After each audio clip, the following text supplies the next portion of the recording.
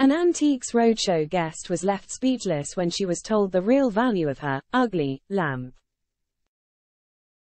It was expert Ali Sulker's job to appraise a guest's lamp at the Desert Botanical Garden on the PBS daytime series, with the visitor completely unaware of its provenance, having come across it during a stroll.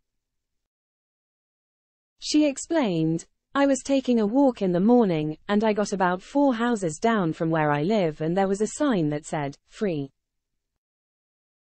And so I walked by it the first day, and then the second day I thought about it again, and I thought, well, I'll take this. And it's pretty ugly, but I can give it to somebody, but it's a lamp, so I'll just take it.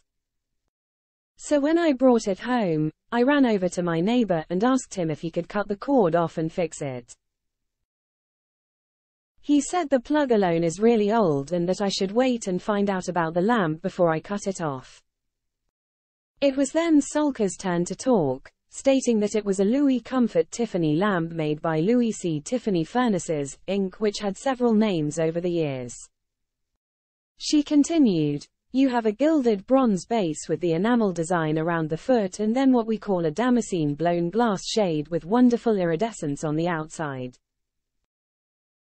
These came in several different colors, and there's sort of a hierarchy of value in the colors. This one is the caramel color. Something like this is very desirable because it's intact, and the shade is one of the better colors." Sulker went on to take the shade off to show the inside, where it was marked, LCT Favrelay. According to her, Favrelay was Tiffany's trademark word for homemade. Getting to the crux of the appraisal, she stated, "In a retail venue, something like this could sell for between $10,000 and $15,000. The guest clearly wasn't expecting such a high price as she exhaled, "Oh my God," before starting to wipe away tears. Sulker had some advice to give to the guest, as well as a warning if she wished to protect the item's value.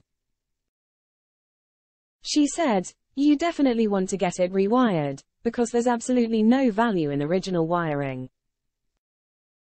And please don't ever transport it in one piece with the shade on like you did, because the bulk of the value is in this shade."